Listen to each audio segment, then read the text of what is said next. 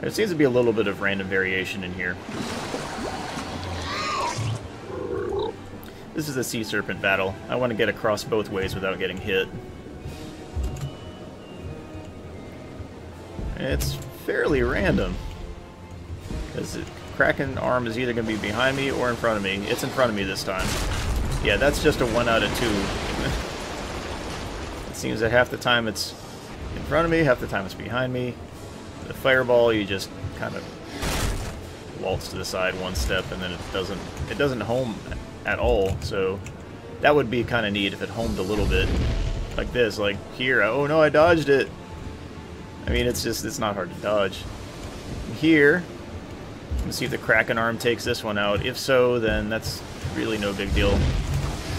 I think it went to the one behind me, so we're good. And I want to go on this platform here. Watch out for fireball. There you go. Boat. Platform. Gotcha! Right before you're about to spit that fireball at me. Spitting that hot fire. Alright, here we go. That's half. Now to get back without getting hit.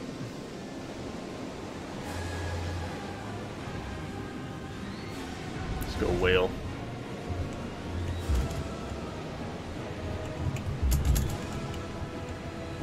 Wait on this.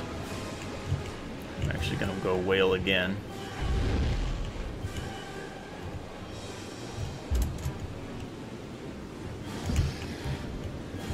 Go.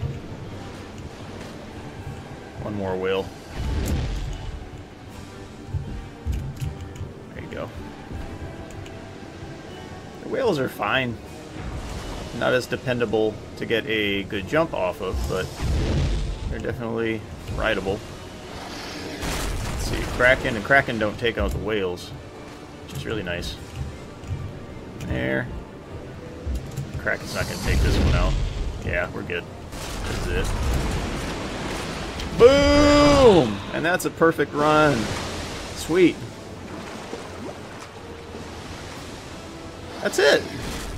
There's no achievement for that, so I already have the achievements for getting across once without falling in the water and not getting killed during the battle. That's it. So, that's cool. Extra little challenge there. Alright, thanks for watching, everyone. Peace, God bless you, have a great day, and